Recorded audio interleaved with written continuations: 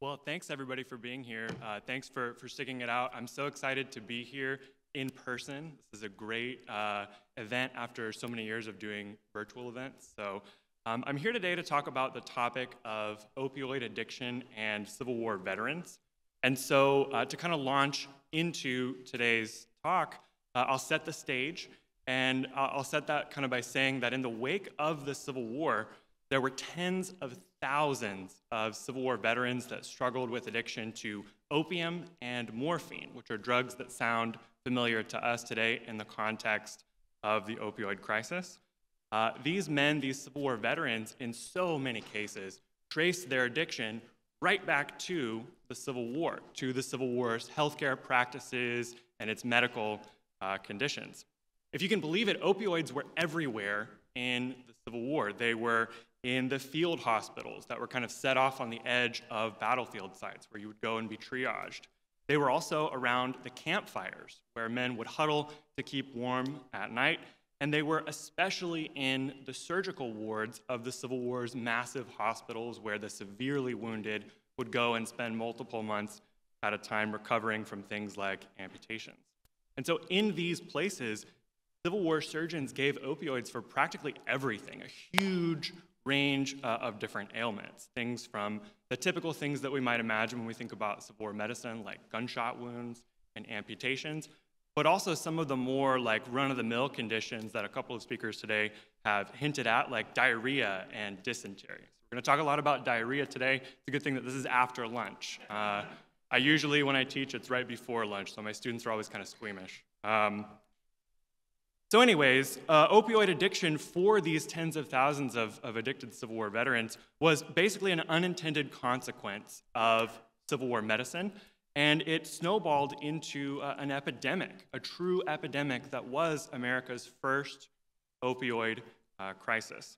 Now, what I want to talk about today is how people lived through, and sometimes didn't live through, that opioid crisis. And I think what's striking for me is the sheer number of ways that Civil War soldiers who went on to become Civil War veterans and addicted Civil War veterans suffered for a really, really long time after the Civil War, which was kind of the defining experience for a lot of their lives.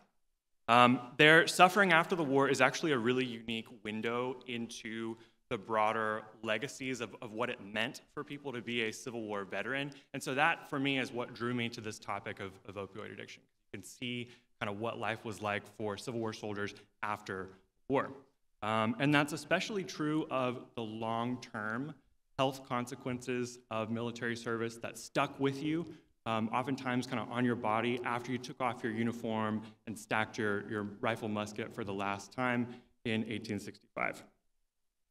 Now, the story that I tell in my book, which I'm hoping will be out in the next calendar year, so stay tuned on that. The story is a big story. It's got lots of twists and turns, and I find that sometimes it's easy to get lost in the weeds when you tell it from the bird's eye view, from that 40,000-foot view. So what I want to do today is to bring this story home to Virginia. I want to tell it as a Virginia story, and as the story of one particular family in particular, and those are the Gulrichs of Fredericksburg, Virginia, so not too far from Richmond.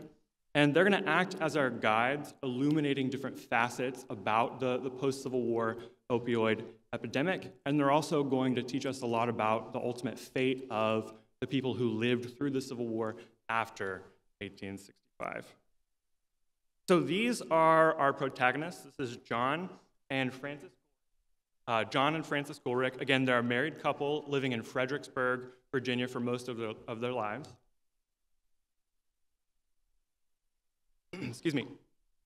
So these are photos taken of the Gulrichs around 1920. I mean, as we can kind of see in the photos, the Gulrichs were prominent socialites in the Northern Virginia area, in the Fredericksburg social scene, where they were fixtures of kind of high society life from basically the Civil War until their deaths in the 1920s. So that's a multiple decade span of time after the Civil War.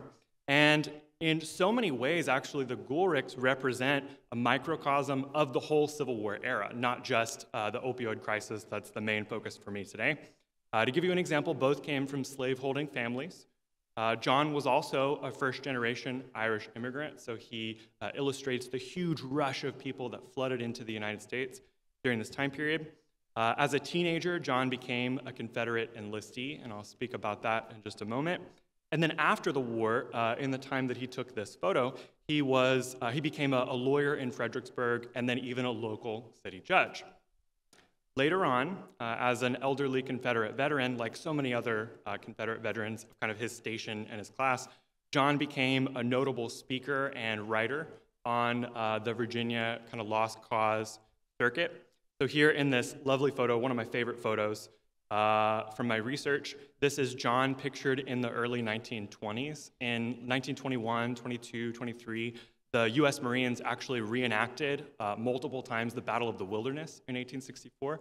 And at the end of these reenactments, they would kind of bring out the old veterans to give talks. And so here we have John shaking hands with the president at that time, who's Warren G. Harding. That gives you kind of an idea of his local stature as kind of a celebrity Civil War veteran. By the way, he also published several books about different facets of history. So you can read these on Google Books if you're curious to learn from John and his experiences. Now, for her part, Frances Goolrick, or Fanny, which was her preferred nickname, she was also a local celebrity for her work on historical statues, which is obviously one of the big things about the Civil War era that modern American society is kind of having a cultural conversation with. So she was right in the center of that back in the 1890s. In fact, she served as the president of Fredericksburg's local United Daughters of the Confederacy chapter. And if you've ever been out to Fredericksburg, you may or may not have seen this obelisk. Has anybody seen it? Yeah, a couple. Okay, great, awesome. So this is, those of you who have seen it, this is the Mary Washington Monument in Fredericksburg. And Fanny and her UDC chapter were responsible for raising the funds that were used to put that up. The catch, though, is that the John and Fanny Goolrick that we see here in these portraits were, by outward appearances, by all accounts, kind of the hallmark of elite white Virginia society in the post-Civil War era. They were well-to-do. John was successful in business and civic life, politics. Fanny was successful in high society. And if you looked up well-adjusted survivors of the Civil War in the dictionary, I mean, you'd find John and Fanny Goolrick. They were the ideal that so many people from their background aspired to be after the Civil War. And until very recently, I should add that this is what most historians thought of when they thought of Civil War veterans, right? These old photos of veterans who have kind of successfully recovered and moved on and put the war behind them. However, with that said, appearances can be deceiving because there was a lot more to the Goolricks than meets the eye when you look at these photos. John and Fanny had a dark secret, and that is a secret that they took extreme measures to keep behind a veil, keep it in the family, don't let the rest of the world know. And that secret is that John was severely addicted to morphine. To use the phrasing of the day, and this is where the title of my upcoming book comes from, John was enslaved to the drug morphine. A Civil War era way of saying addicted. And ultimately, fast forward in time to the 1920s, and what we can see in the Goolrick's experience is that morphine addiction or morphine slavery came to dominate every facet of John's post-Civil War life. In fact, even his marriage. Fanny ended up hating John because of his addiction, which ended up tearing the Goolrick family apart in a series of dramatic events in 1896. So again, the Goolricks that we see here in these kind of smiling black and white photos are living a kind of double life, a life of success on the one hand for the outside world to see, but behind closed doors, in secret, a life of addiction that looks very different than what they chose to show the world. So how did this happen to the Goolricks? How did it come to this? And how did the Civil War spiral into an unpredicted opioid crisis? What I want to do first is kind of set the stage for John and Fanny's struggles by showing basically how the war triggered an epidemic of addiction for veterans like John. And so we're going to begin by zooming in on a particular moment in time, and that's the 1860s, the Civil War years itself, to explore the origins of this opioid epidemic that affected veterans, and then we're going to jump forward in time about 30 years to the 1890s when John and Fanny's marriage fell apart. So, like all Virginians of the Civil War generation, the Gulrichs' lives were totally shaped by their experiences during the war, which upended their worlds. As teenagers, John and Fanny lived through the Battle of Fredericksburg in December of 1862. And so when federal troops descended on Fredericksburg, kind of determined to cross the Rappahannock and to storm the Confederate lines at Marye's Heights, kind of imagine yourself there, John and Fanny are literally caught in the crossfire of this battle. Now, most white residents fled the town when Union troops showed up on the other side of the river, but for some reason, Fanny and her parents made the decision to stay behind, so they hunkered down in their basement. During the battle, their house, which was on Charles Street in Fredericksburg, if you know where that is, it was completely obliterated, destroyed by cannon shot and gunfire. So here we see one of the Civil War's most iconic photos. This is what Fanny's house looked like after the Battle of Fredericksburg. So all that is to say that Fanny and her family became war refugees, like so many other civilians during the Civil War. Now, for his part, John also witnessed the carnage of the battle. He was actually too young to fight in it, though, so he was there as a civilian as well. But this scene was fresh in his mind a few months later, when in May of 1864, at about the age of 18 or 19, it's unclear when exactly he was born, but that's the age range that we're talking about, he enlisted in the local artillery outfit, which was called the Fredericksburg Artillery. And at this point, late in the war, about 70% of Virginia's white males are already in the Confederate military. So John is one of those replacement soldiers that are plugged into units to kind of fill the gaps. The Fredericksburg Artillery needed replacement because it had been in the thick of the Eastern Theater throughout the war. Before John enlisted, the outfit had seen action at the Peninsula Campaign in 1862, at 2nd Manassas, at Fredericksburg, Chancellorsville, Gettysburg, the Wilderness, Spotsylvania Courthouse. I mean, you name it, they were there. And so all the highlights of the Eastern Theater. And after John enlisted in 1864, the war only got bloodier. Foreshadow kind of where we're going. The Fredericksburg Artillery went on to fight at Cold Harbor and then the Siege of Petersburg. And John and a few dozen survivors from the artillery were present at Lee's surrender at Appomattox in 1865. Like many veterans, John's trouble with morphine began with a bullet wound that he sustained at Petersburg here.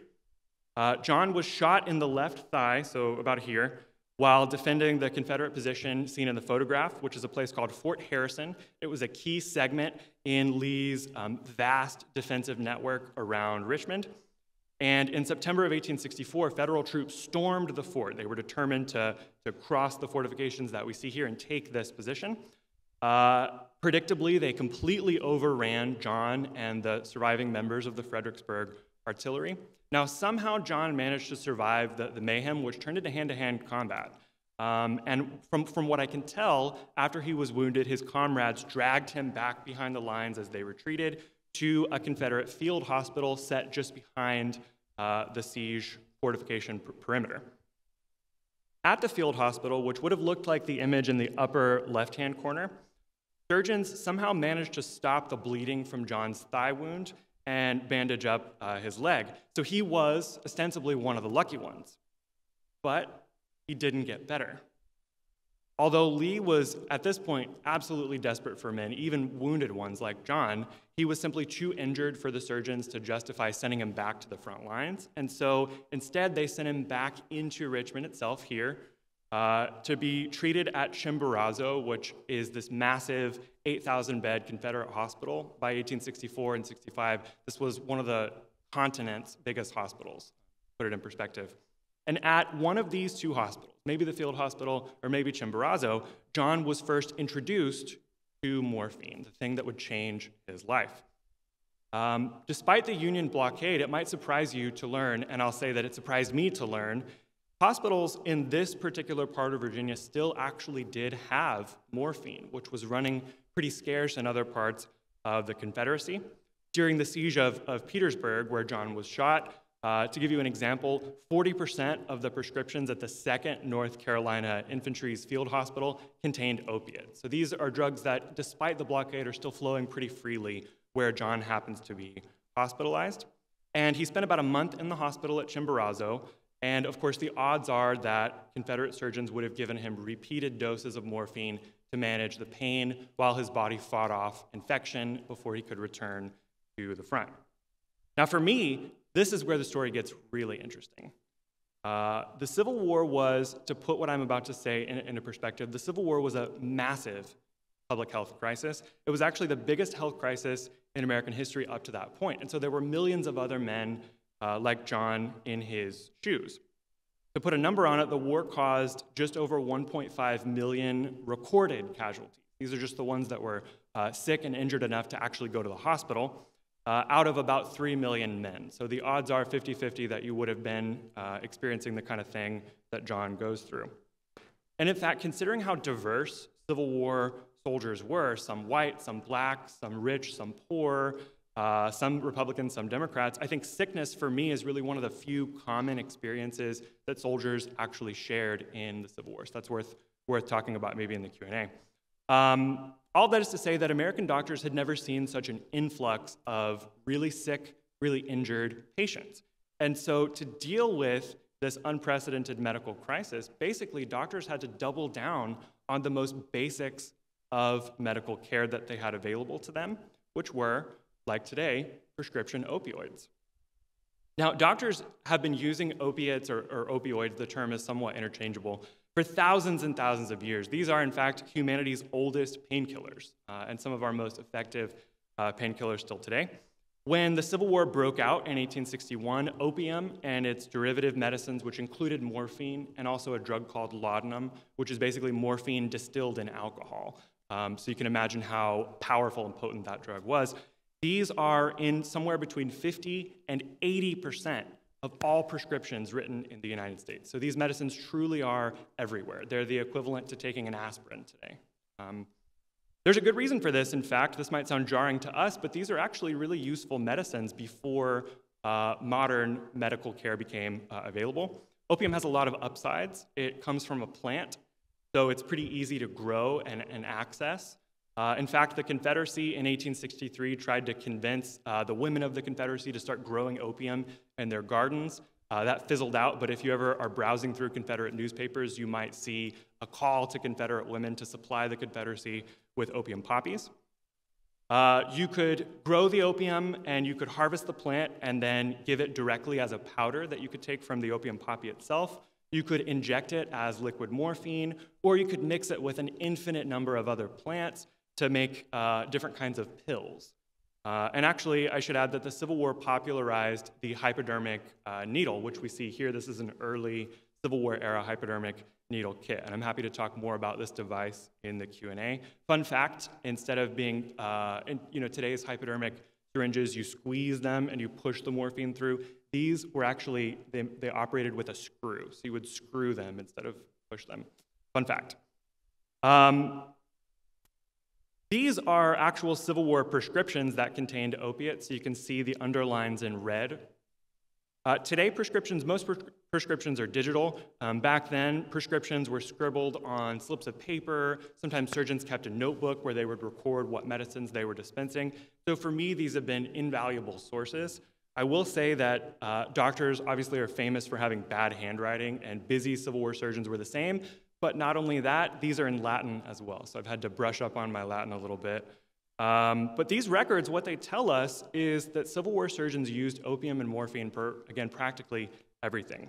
For example, dysentery, and my favorite of all, the Civil War ailments, chronic diarrhea.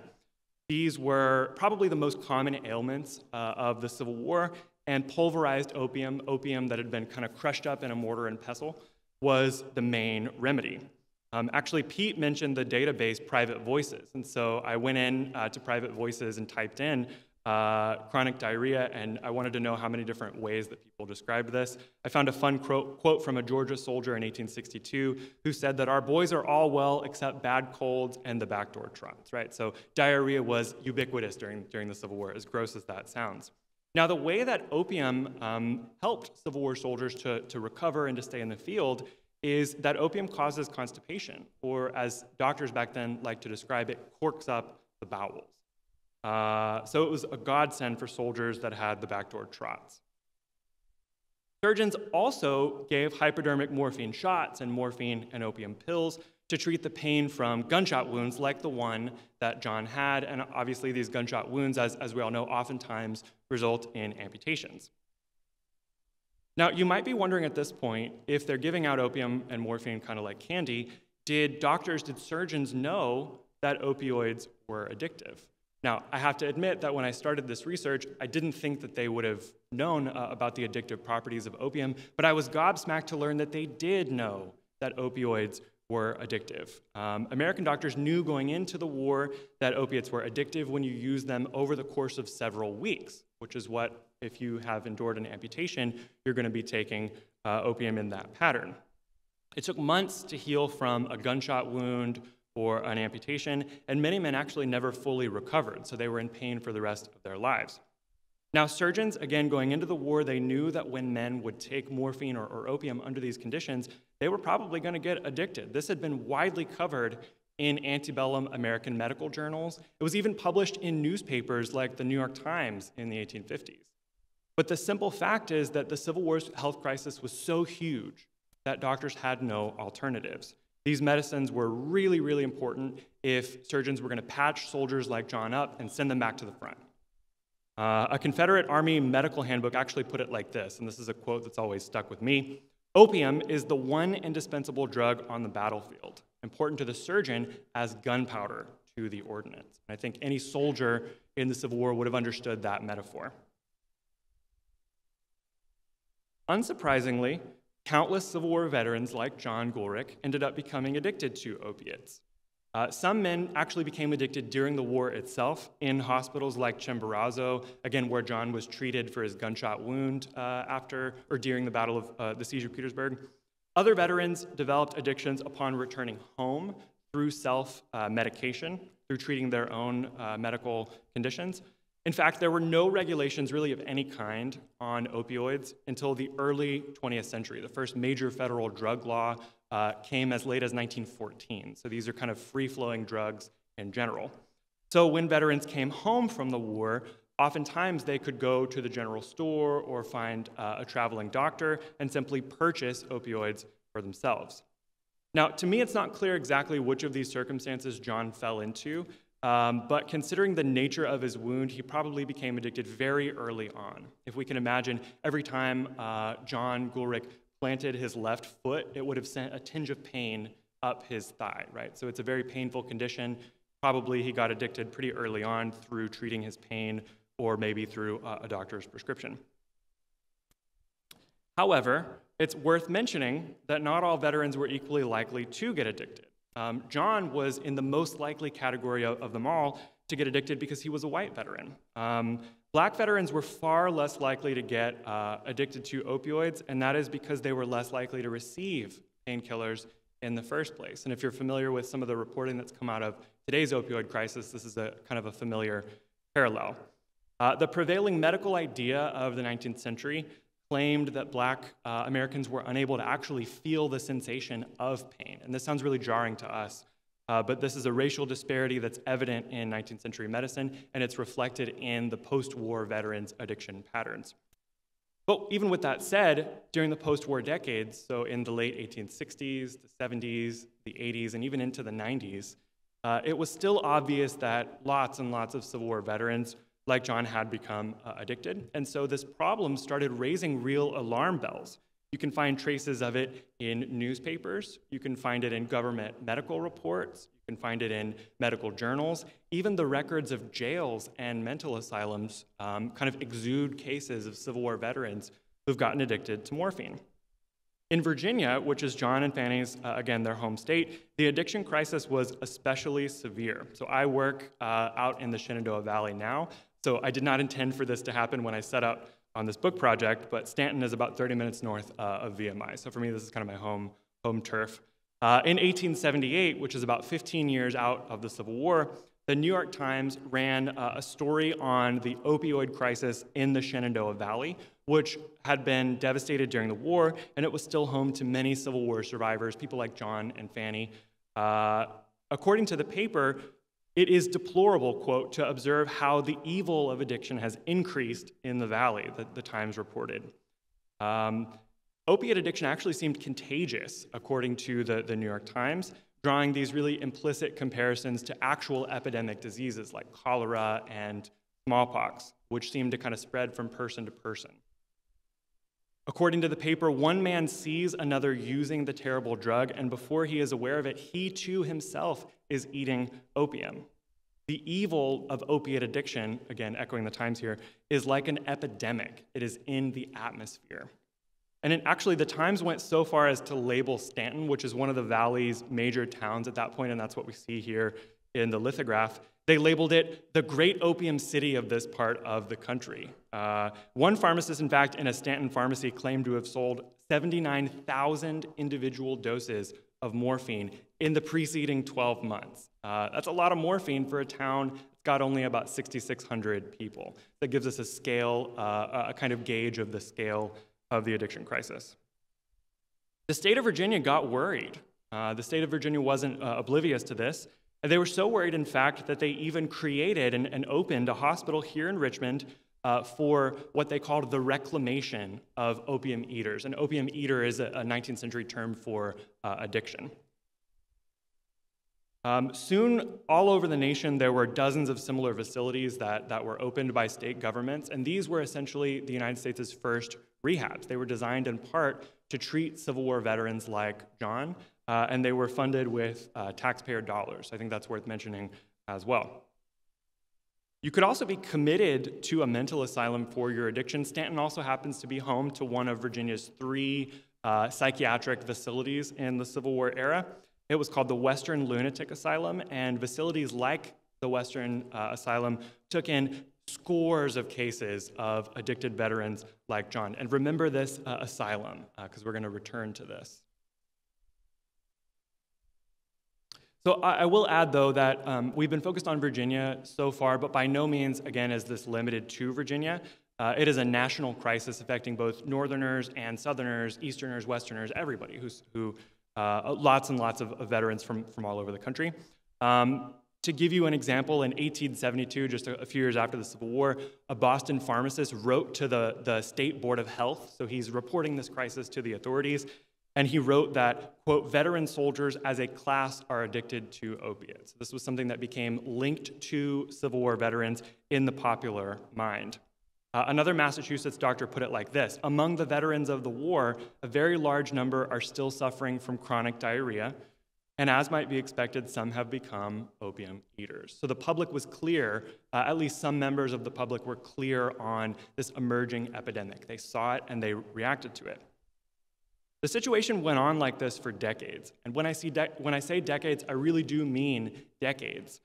In the war's immediate aftermath, you saw a spike of overdose deaths. So if you look in newspapers from the late 1860s, you might find obituaries where men have died of morphine overdoses. I found plenty of those. But what I was really surprised to find was veterans who lived with opioid addiction, veterans like John, for sometimes 30, 40, even 50 plus years after the Civil War. To give you one example, there was a Union infantryman named Perry Bowser, which kind of reminds me of Mario Brothers. That's why I like to talk about this case, Bowser. He became addicted to morphine in a Vicksburg Army hospital in 1864. And so I found an anecdote about that. And so I went to pull his pension file, and he describes in detail how at Vicksburg, surgeons gave him morphine. He kept on taking it ever since then. Now, I was curious to find out what happened to Bowser, how long he lived, and so I started pulling the records from various soldiers' homes after the war, which, for reference, these are the precursors to the modern VA system. And what I discovered was that Perry Bowser ended up in a soldier's home in Indiana.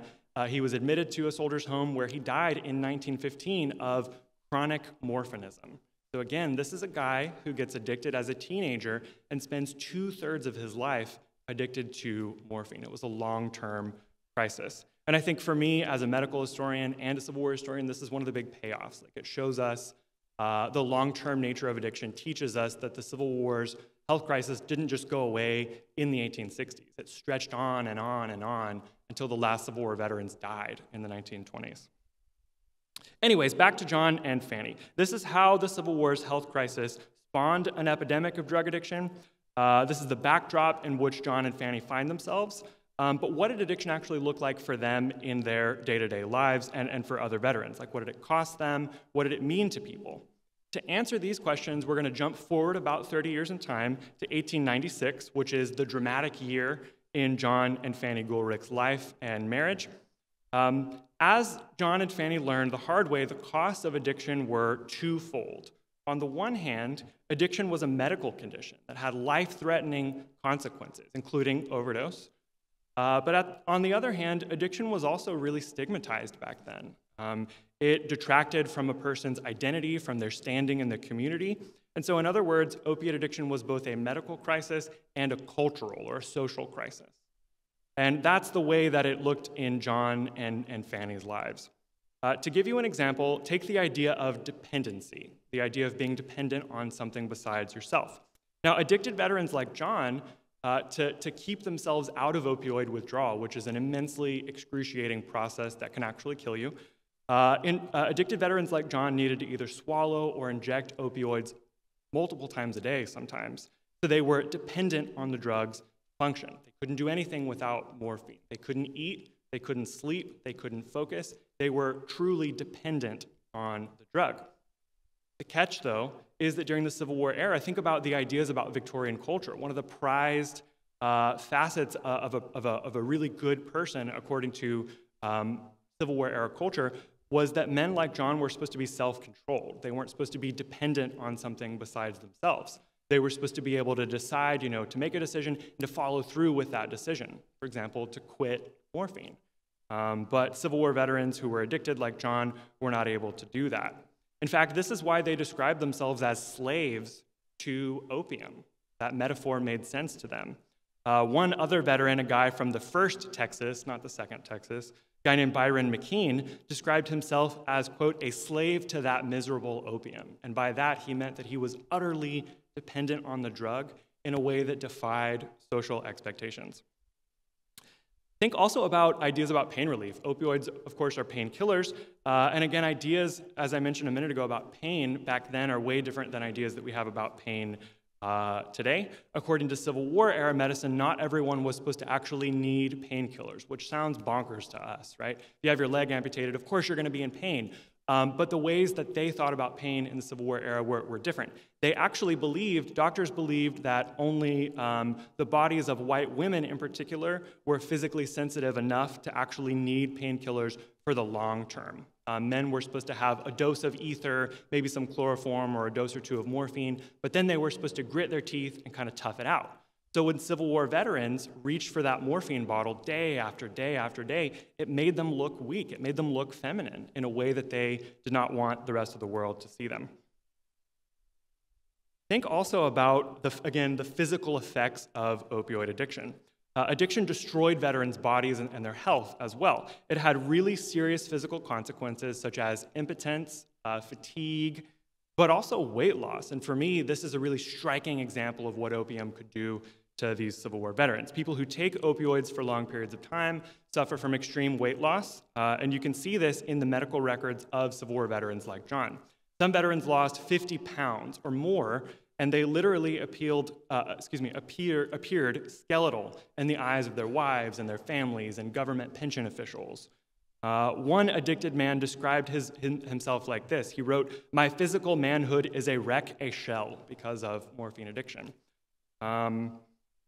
Think about kind of the ideal, think about some of the lithographs that you might have seen of the late 19th century. This is the time when bodybuilding is really becoming a thing in American culture. So after the Civil War, the kind of idealized male body image is supposed to be somebody that looks like Teddy Roosevelt. These like kind of big, strong guys, like the guy over here on the left, which is an image that I pulled out of a life insurance manual. So this picture is literally described as the ideal, the perfect male specimen of the 1890s. But on the right over here, this is what most Civil War veterans who abused opioids for a long time, years, ended up looking like, emaciated. It was visibly obvious to folks that there was something off about them. Okay? Let's see. So when you add all of this up, addiction creates a tremendously stressful situation for families like the Gulrichs, between the fatigue and the impotence and the weight loss and so on and so forth. Basically, addiction is destined for Civil War veterans who are unable to quit, which is most of them. It's destined to end in a crisis, a big blow-up between veterans and their families, and that's exactly what happened to Fanny and John Gulrich in 1896. So we'll jump forward in time to them. By this point, John is in dire straits. Years of morphine addiction has left him physically broken. He's unable to focus. He has a lack of energy. He loses his law practice and thus his ability to bring in money to support the family, so they are now impoverished. He's in bad health. He's on the verge of death. And maybe even worse, kind of in elite Virginia society, he's lost his sense of honor, right? Which is, again, according to some folks, worse than death. Now, considering everything that the drugs had cost him, John promised over and over again over the course of many years to quit the morphine. And in fact, he got so desperate to do so that he turned to medicines that were called patent medicines. These are snake oil medicines. And after the Civil War, there was, for the first time in American history, dozens of different brands of snake oil addiction so-called cures. And I say that with scare quotes because most of these medicines actually had opium in them. So you thought you were being cured, but really it was just keeping you addicted. So John spent hundreds of dollars on these medicines. Little to say, they did nothing but make the family's financial crisis even worse.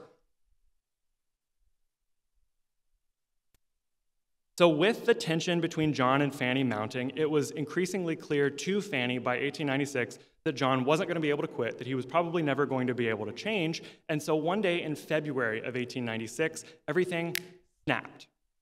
Fanny returned home to their Fredericksburg house from an afternoon outing. When she opened the door to walk inside, she saw John slumped over the stairs in what she recognized immediately as a morphine daze. Keep in mind, he had promised to quit. So after years and years and years of John's broken promises, Fanny simply couldn't take it anymore. She had had enough, and so she took the nuclear option, which was divorce. She wanted a divorce, so Fanny ran upstairs and penned this really raw, angry letter to her brother, describing her plan to abandon John and dissolve the marriage. And I'll read you a quote from that letter. You can tell that it's angry, by the way, when you see the manuscript, because Fanny usually has perfect handwriting, but this quote is big. It's in a big, bold font. It's underlined. She's upset. And she writes, "There is no dependence to be put in John. What can I do? He can do anything if only he could break off this horrible habit, but it seems he can't. Soon John will have gotten over the effects of whatever it is that he took, and then he will beg me and implore me not to do this, not to get a divorce, but I must, for I can neither bear for myself nor our children any longer this life. I am obliged to leave him." Now again, for a society lady in 1896 Virginia, this is truly the nuclear option. Divorce was also stigmatized, not to mention the fact that the couple had tried to keep John's addiction secret.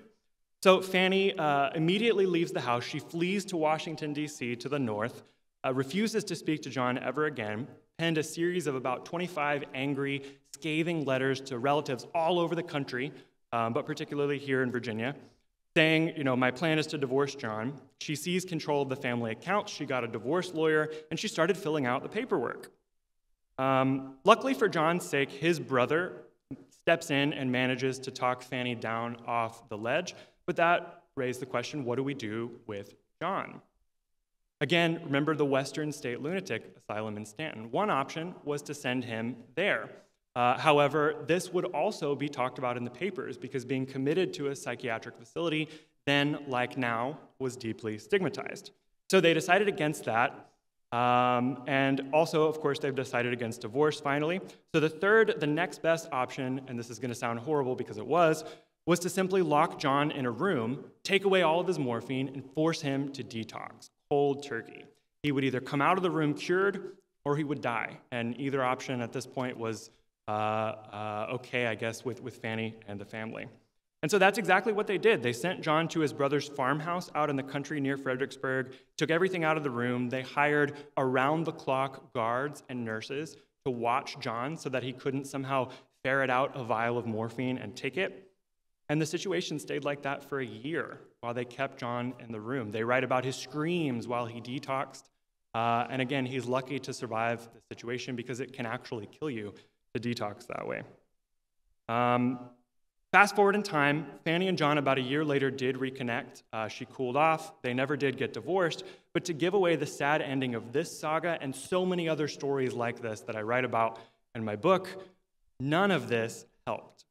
Letters from 1901 and 1910 indicate that John relapsed and began taking morphine again. Eventually, even word about his addiction got out. In 1915, remember, Fanny had been the head of a local UDC chapter.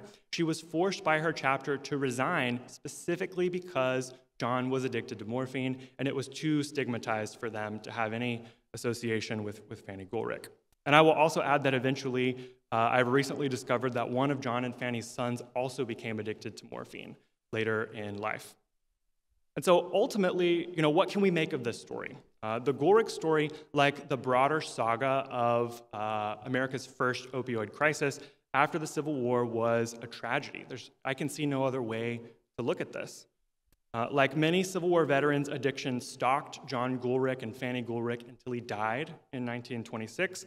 In fact, his death certificate lists a particular kind of heart disease that has been linked by modern doctors to long-term opioid abuse, and that's myocarditis, which is an opportunistic heart infection that you have to be severely immunocompromised to get.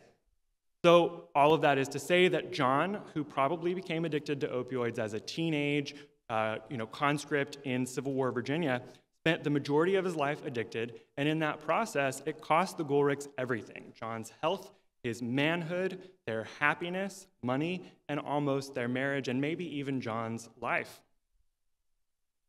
So when we kind of take a step back and figure out what does this mean for the soldiers' Civil War, for those who survived the Civil War and went to live on beyond 1865, I will reiterate that oftentimes, until very recently, when historians think about Civil War veterans, we often think about these kind of old-timey, sepia-toned photos with well-adjusted, happy Civil War veterans who have managed to get over the war and leave it behind them. But at least for opioid-addicted Civil War veterans, this was absolutely not the case. And you can imagine also that amputees and other veterans in their situation felt the same as well. So that's all that I have. I'm going to pivot to the Q&A, and I'm happy to talk more about any of this. Thank you.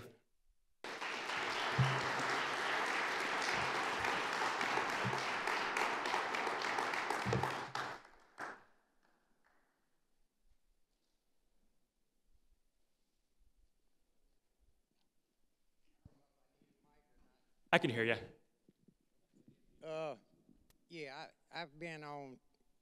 I've been in the sign business 46 years, and in 93 I fell 30 feet and broke my pelvis. And then in 98 I fell 20 feet and broke my back. And I've been on fentanyl patch since the year 2000. Mm-hmm. I was on OxyContin before that. And they took my OxyContin, I went on the fentanyl patch. And I didn't like the fentanyl patch at all. I said, give me my OxyContin back. But after 2 days, you're not taking the fentanyl patch away, But since then, I've been, like I say, on the fentanyl patch. I'm on the maximum allowable fentanyl and Percocets allowed. They've cut me back since they redid the standards here a couple years. Yeah. And they've cut me back to that. But I raised 4 kids who were little when I got my injuries. Yeah. I had a wife sick with cancer for 3 years. I took care of her. I still work every day, and like I said, I've been, it's like a functionality. I mean, it's a standard of living. Mm-hmm. These abusers are what? Did you have a question? No, I was just, this topic hit right on it. Yeah. But anyways, I just wanted to throw that in there. It's not all misery. Absolutely. Okay. Yeah. Thank you for sharing your story first. And I think that we can really see the same thing in a lot of cases of Civil War veterans as well. When observers looked at people like John, they saw folks that needed to quit the morphine, right? They needed to break the chains of morphine slavery. But if you asked, not all, of course, but many Civil War veterans, can you continue on like this? Can you be quote, functional, they said yes, and they insisted on this over and over again. In fact, in my book, I write about this. I wasn't able to talk about it today, but towards the 1890s, there was a wave of sympathy for addicted veterans like John, especially in the North. In the North, there was a more robust public health system, right? And so many of the doctors up in the North that were doing research on kind of the foundations about what we know about addiction were deeply sympathetic to the Civil War veterans that came into their hospitals and clinics. So even though it's a national problem, you do start to kind of see this regional approach to dealing with Civil War veterans. But again, thank you for sharing your story. What records are you using to do are there records of pharmaceutical companies? Are there records of Civil War era things? And there's a Gulrich's drugstore in Fredericksburg today. Is that any connection? I believe, oh, sorry, go ahead. That's it. Yeah, I believe, I should say I've had no contact with any of the subjects in my study, right? When you're writing a history about medicine, you have to go through these things called IRBs, and so we have to say we've had no contact with the people that we're writing about. But with that said, the Gulrichs are still around. There's still a Gulrich's drugstore in Fredericksburg, and I believe that it's linked to the family that I talked about today. And I can say the same thing for many of the cases in my book. They have living descendants today. And at some point when I'm released from the IRB, I would love to know what they think about this history. As far as sources go, when I kind of launched into this project, it was in like 2014, 2015, before I was really aware of the opioid crisis. I was kind of naive about it. I had my head in the books, basically, and not in the news. And so I expected that this would be a topic that there would either be so few cases of, or that people would be unwilling to write down, their experiences, that I would have a hard time finding sources. But I have found the opposite. I am drowning in sources, almost so many that I can't process them all, which has been a welcome treat for a historian. Some of the main sources that I use are Civil War pension records. You could, in the Union, in the U.S. government, the federal pension system, eventually regulations were put in place that specifically barred opium eaters from receiving pensions. However, many men still tried, right? And so they disclosed their addictions. They specifically linked them to Civil War medical care. Like Perry Bowser, the story that I told of the guy that gets addicted in a Vicksburg hospital and then goes and applies for a pension, gets rejected, and then goes and successfully manages to get into a soldier's home. His case illustrates how you can find these cases in Civil War pension records. You can also find them in the medical records of soldiers' homes. Again, the soldiers' home system after the Civil War, that was kind of like the first iteration of the VA that kind of develops in the 1880s and 90s, spanned the country. And in these places, they poked and prodded and wrote down everything that they saw about Civil War veterans. So naturally, there were thousands of addicted Civil War veterans that ended up in these facilities, and their records have been a key source for me as well. I'll go back a couple slides and show you another fun source. This is actually going to be the topic of my second book project, which is about medical fraud in the Civil War era. Newspapers have been a prolific source for me, and that's because of these snake oil cures that were developed kind of by entrepreneurial, self-styled doctors after the Civil War to treat addicted veterans like John. There was, for the first time, so many addicted people after the Civil War that it was enough to sustain an industry like this, an addiction cure industry. And so that's why we see the first rehabs, but also the first patent medicines ever that were specifically designed to cure opioid addiction. So those are just some of the sources. Obviously, I will also say that Fanny and John's exchange of letters, which lives here in Richmond at the Virginia Historical Society, has also been really helpful for me too. Thank you. Dr. Jones, I have a question from the online audience. Yes. What was the relationship of John Gulrich with Colonel Chester Gulrich, longtime history professor at VMI? That is an interest. It's funny that you mention it, right? I have only recently realized that there's actually a file on the Gulrich family down a football field away from my office at Virginia Military Institute. So I don't fully know the details of that relationship. I have learned that one of John and Fanny's sons, was a cadet at Virginia Military Institute. So the next thing on my list is to walk down, the main avenue on Post and dig into that file. So stay tuned. Yes. I was fascinating talk, but I was interested in where they where they ultimately got the opium from. Yeah. Were there a bunch of people on the street corners that were selling stuff, or was it truly the local pharmacy that was providing all of this opium? Yeah, we have this kind of mindset about prescription medicines today versus illicit substances, right? And back then, that distinction did not exist because there were no drug laws in the 19th century. So in the Civil War era, if you wanted to buy a year's worth of morphine, all you had to do was take your cash and plunk it down on the counter of a drugstore. You could buy them from local drugstores like the ones in Stanton, Virginia. Towards the 1880s and 90s, when you start to see the rise of the first department stores in the US, you could send a check to Sears and Roebuck off in Chicago, and they would, a couple months later, you would receive in the mail a vial of morphine with 2 syringes, just for $1.50. So these medicines truly were freely flowing. They were everywhere. I'll also say that doctors would usually keep their own stockpile of opium on hand to prescribe to their patients. So self-medication and prescriptions both factor in here. Jonathan, I'm interested in your background. Do you have a medical background, or has this been a learning experience for you? I have, so I'm not a medical doctor. I'm not that kind of doctor. But I have always been interested in medicine and science. And so for a while, when I was in high school and in my undergraduate studies, I thought I might want to become a surgeon. And so what I didn't realize at that time was that I was obsessed with history as well. And so when I realized that there was such a thing as not just Civil War history, but medical history of the Civil War, that's when I knew, what I had to do. And so again, I'm not a medical doctor, but I do have some background in science just through the various part of my education. And I'm obsessed with medical history as well. The nice thing I'll also say for anybody else out there that's kind of morbidly curious about the gross stuff of the Civil War era, 19th century medicine is surprisingly easy to understand. It's much less complicated than modern, 21st century medicine. So it's easier to kind of immerse yourself into it without a medical science degree, which has been good for me, right?